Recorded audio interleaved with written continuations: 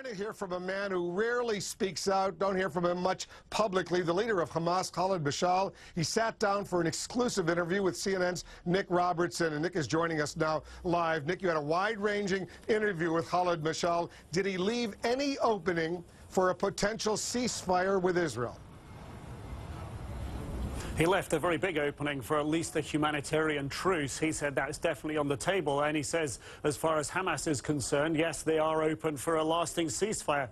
But he has demands. He says that the demands are that the blockade around Gaza must be lifted. I asked him specifically, what did he mean about that? He wants the borders open. He wants the international airport there working. He wants the sea, access to the sea, a port for Gaza. He wants them to be able to live as any other people in the world. Those were his terms for what he wants. I asked him if he was willing to stop the rocket firing, to stop the tunnel building.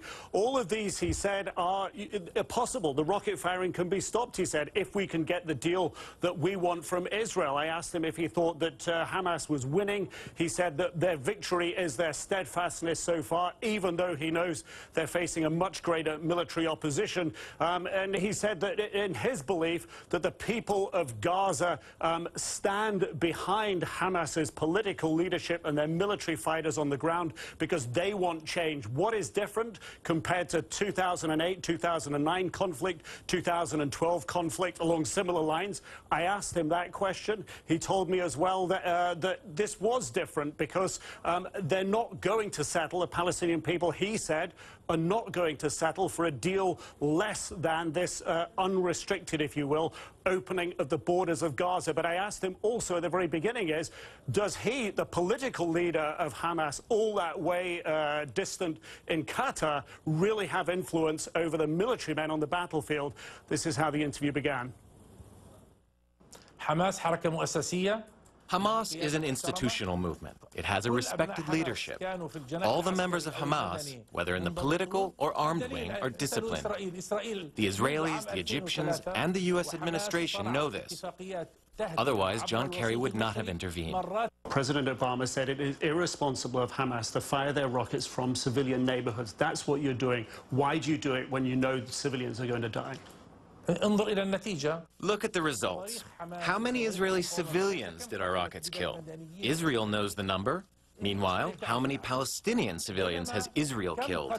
Up until now, it killed 1,700 people, while we killed, by Israel's own admission, 63 soldiers. We kill soldiers, combatants, while they kill civilians.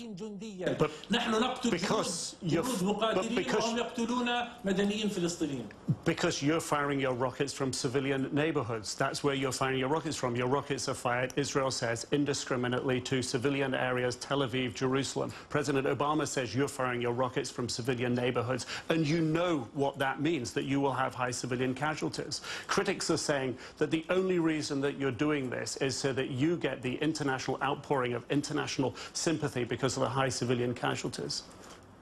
It is unfortunate that the U.S. administration and President Obama have adopted the Israeli narrative, which is a lie. Hamas sacrifices itself for its people and does not use its people as human shields to protect its soldiers. These are lies, and Hamas does not seek international sympathy through its own victims.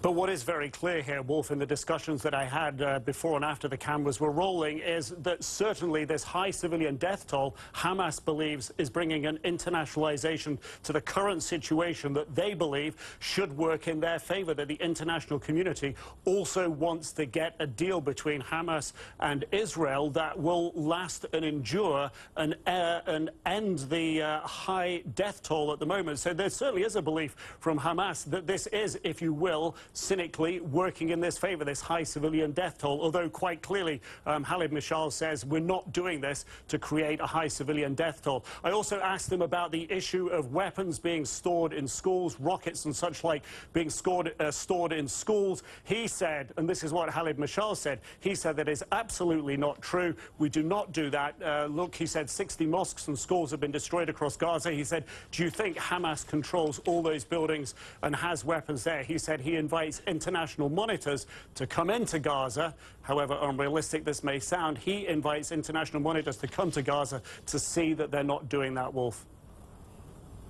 You know, Nick, Kahled Meshaal used to be based in Damascus, Syria, until that civil war really erupted. Now he's in Doha, Qatar. The Israeli Prime Minister Benjamin Netanyahu constantly ridicules him, saying he's living in five-star hotels in Doha, Qatar, while his people are suffering in Gaza. What does he say about that? Why isn't he in Gaza?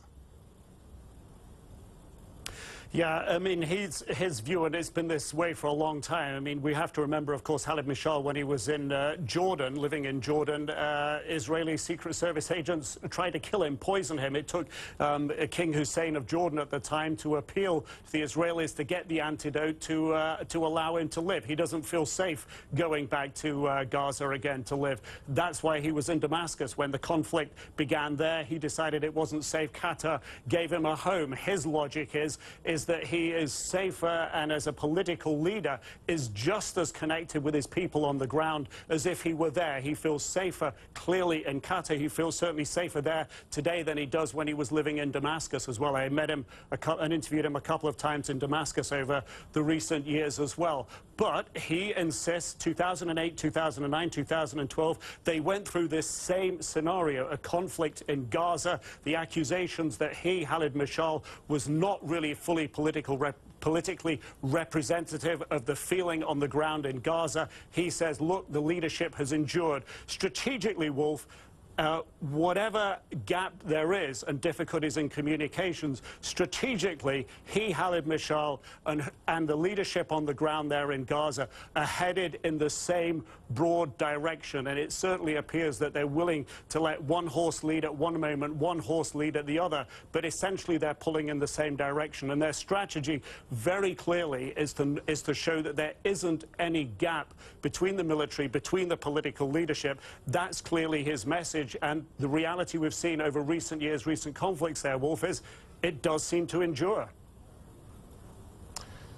Nick Robertson bringing us an exclusive interview with the Hamas political leader Kahled Meshaal. Nick, thanks very much.